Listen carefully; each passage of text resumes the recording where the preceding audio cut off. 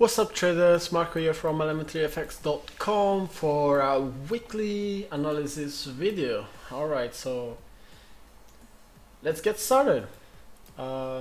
Before we actually get into every single analysis, I do want to explain what happened this weekend. Okay, so basically on Friday price was actually going normally as usual, all right, as you can see, but on Sunday French election made price jump for a lot of pips and create a gap right here. Okay, mostly those French elections created a gap on really a lot of euro pairs and even on some USD pairs. All right, I do want to actually give some informations about price gaps. All right, since we are technical analysis traders, I do want to give you some infos. Okay, let's say this was last week price. All right, and let's say this is the price where it is after the weekend. All right, so we basically have the gap. Okay, this is the gap, okay, between the two prices. So basically what is the efficiency, or what is the pattern about gaps? Basically price actually after the gap follows maybe the trend of the gap for some time, all right, and after some it will actually retrace to actually close this size of price. All right, this is the pattern. All right, this retrace, this trend continuation can happen, but also cannot happen. It really depends if there are Fibo confluences, if there are channels and such things, you know. We still have to take it in consideration though, but in the end of the story, price gapping, which is this one, okay, has a really high success ratio. Okay, because I don't know why I can't find anywhere on internet, on books, that why actually price wants to close this section. It's just written that price is just curious about the market and he just goes to untested areas. All right, so you basically want to close the gap. Okay, say that I will start with the first pair we are going to review, which is USD. Okay, as you can see, USD price was here on Friday and after the weekend spiked up right here. Okay, this blue line is not a resistance.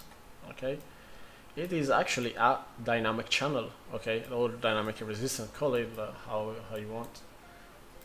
And being near the price being near to the channel after the gap actually made me think that we should play it like a normal price action. Okay, so price touch the channels, and we know when price touches the channel we focus on the other side. As you can see here, touch, we focus lower, here touch, we focus higher. All right, so basically price was here and we basically focus on the lower side of the channel. All right, now price is in a consolidation right now, but I do think it will go lower again.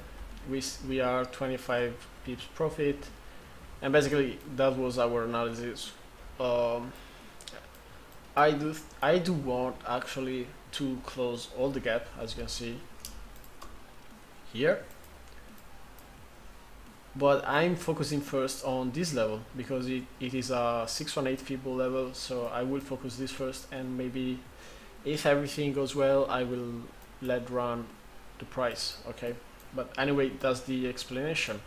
And most of the players we are gonna review today, the explanation is basically this one. Okay, just because we have a pattern with a really high success rate, we want to actually follow that pattern. All right, so that was USD.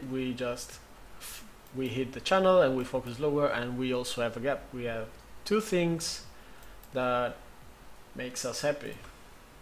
Okay, the second one, Euro Yen. Okay, now Euro Yen, it's kind of the same of Euro USD, but the point is that we don't actually have any channel touch, but we actually have a Fibo confluence, which is a 618 Fibo confluence, as you can see here. Price gapped right here, touched 618, starting retesting it. As you can see, it's retested it. Okay, now it's creating a flag or a pennant. Well, it is more a pennant, as you can see. If I delete this one, it is a pennant. All right, that actually broke it and retested it. So we do expect lower movements through the gap closing. Okay, I'm gonna keep the line because I need that for future thoughts, but for now that's the analysis.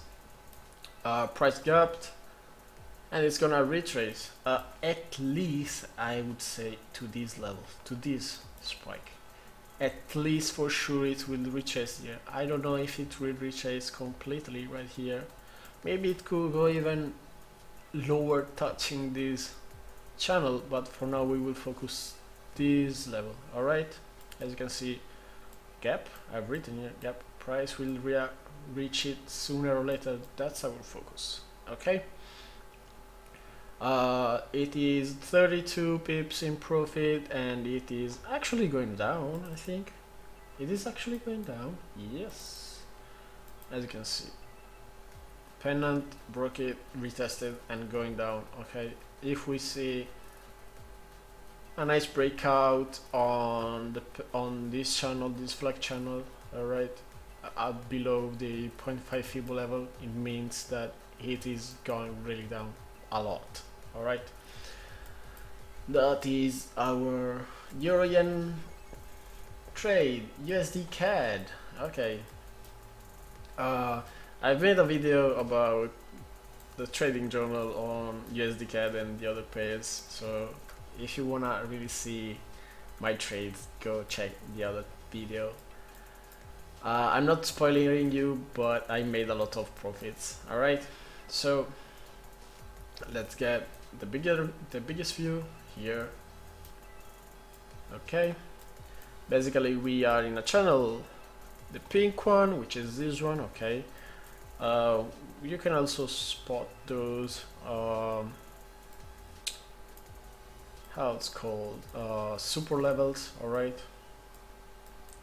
and we had a flag pattern. All right, so we have a pole, flag retracement, and with this pattern we do expect an upper breakout to the completion of this level, which is the length of the pole. All right,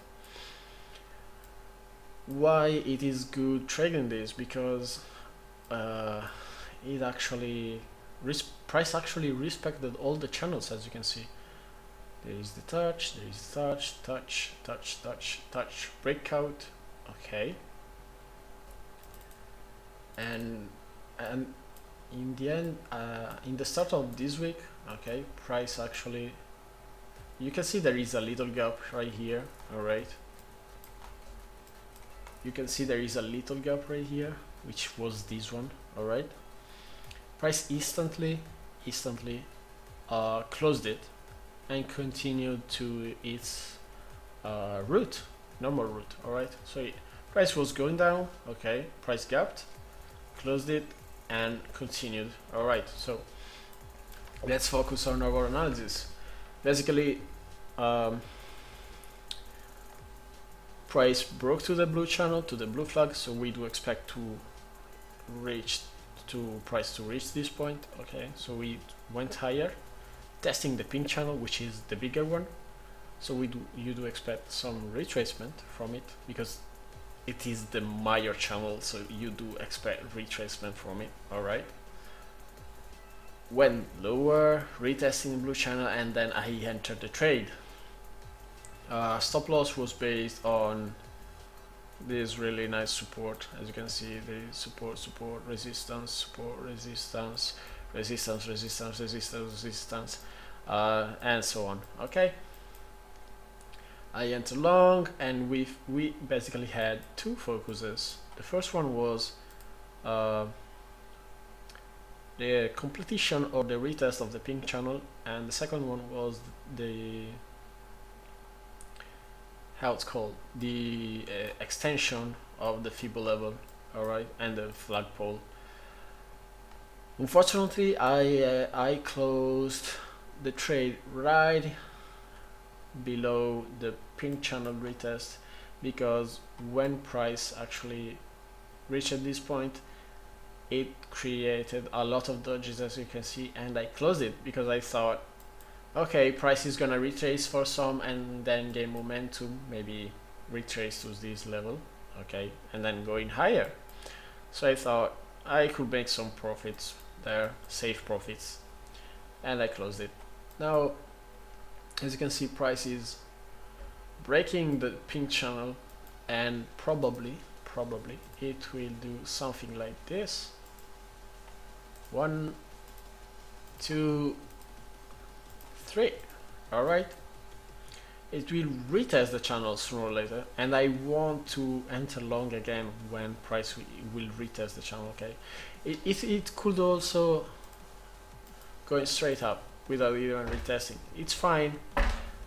We played safe. It's still fine. We missed a lot of profits, but it's still fine. We played safe. I'm late for entering long now, because as you can see, there are like 27 pips higher, 28 pips higher, and it's still going. So I do expect a retrace sooner or later, and when the retrace will happen, I'm gonna go long. All right, that is USD CAD. Let's go on to USD yen. Okay, so USD yen, that was our trade of last week, which has actually closed in profit of 135 pips. I didn't actually played or traded the gap right here, because we didn't have many Fibo confluences, but we just had basically these resistance levels, so it was a bit risky. Even if it's a higher success rate pattern, I really didn't have many clues if price would have went higher and then closed the gap later, so I didn't really have played it. Yeah, I'm missing some profits. I'm missing a lot of profits, because it was a, let's say, a 100 pip trade, but I think the right decision was to not do it, because price could just maybe went higher, okay, from here to actually test this level, okay, or even this level. As you can see, there is a nice level right here, okay. As you can see, there is resistance, resistance, resistance, okay. It could have also went higher and then broke below it. So I didn't have many clues. I played safe and I didn't trade. But I do expect price to actually close the gap, and then maybe, and I say maybe because we still have to see if price will actually follow his routine, like 2 weeks ago routine, and touch the other side of the channel. Okay, so maybe we want to go long when price will close the gap. All right, and that is dollar yen. let's go on dollar Swiss franc. Okay, as you can see, another pair with the gap. All right, this is the gap. You can see it really well. Let me zoom in. Okay, do you see this? This was the last candle and this is the gap. Okay, 50 pips gap. Okay, price hit the channel, as you can see, and spiked up, tested the channel and then went higher. I traded that. I had my evidence of the channel touch, so I traded it. Okay, and actually got 35 pips. Now I do expect price to actually maybe break higher from this flat pattern, alright, and test these higher high, because you know we have a pull and we do respect patterns, alright. So we have a pull plus a flag retrace. Maybe it's just too much of a flag retrace. Okay, it's too going too much slower. But anyway, we do respect our patterns and we want to focus this way. Okay, I played really safe right here because there is a huge resistance, as you can see, resistance here, and if you go on the left there is a lot of resistance, as you can see. Okay, so I played really safe. Those were 35 free pips without effort, and that's it. Okay, GBP USD. Basically GBP USD is in a strange moment right now. Okay, basically you can spot, let me get a bigger view. Basically you can spot a really nice channel, as you can see. So you have bearish momentum, consolidation, another bearish momentum, consolidation. Alright, and now we do have a breakout on the higher side. The point of this breakout is that here price is really uncertain to where to go. Okay, because if we would follow the rules, okay, after the breakout we do expect a retrace to retesting the channel. Alright, we do expect it after a really nice breakout. We do expect our channel retest. Okay, the point is that, as you can see, okay, it made a breakout, but there is a really nice tight and really precise flag right here. Okay, and we all know that flags should go higher with the flagpole. Okay, so let's say this is our flagpole. All right, this is our flagpole, and we do expect maybe price to reach this point. Oh, sorry. Okay, we do expect price to reach this point, but it's really not confluencing with our other theory of retesting the channel, right? So for now, I really don't want to trade it. I really don't know what the fuck it is going to do. If price is gonna break out higher or lower, maybe I will trade it. Okay, maybe if price will break out higher than this, maybe higher than this higher high, okay, I'm gonna go long. While if price actually breaks lower than this, I will go lower, retesting at least this blue channel. Okay, at least, or the other one, I don't know. Let's see. I think that's everything, and yeah, I think that's everything. I'm Marco from ElementaryFX.com.